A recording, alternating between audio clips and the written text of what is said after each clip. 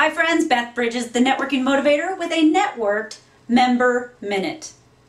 If you do feel that you are a more introverted networker and you really, the idea of going to a great big mixer or a luncheon with all kinds of people you don't know kind of makes your stomach turn, I have a few strategies for you.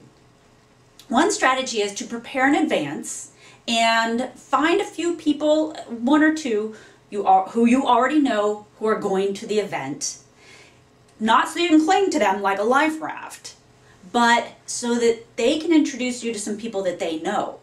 And usually the people who are going to these on a regular basis are a little more extroverted. They're going to know a few more people, and little secret, they love doing that. They love to introduce you around.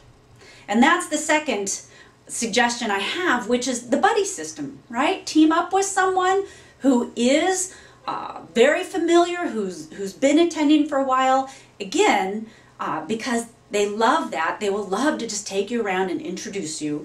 Just make sure that it is someone who is not super butterfly, extroverted, woo-woo, because they might get carried away and forget you're there.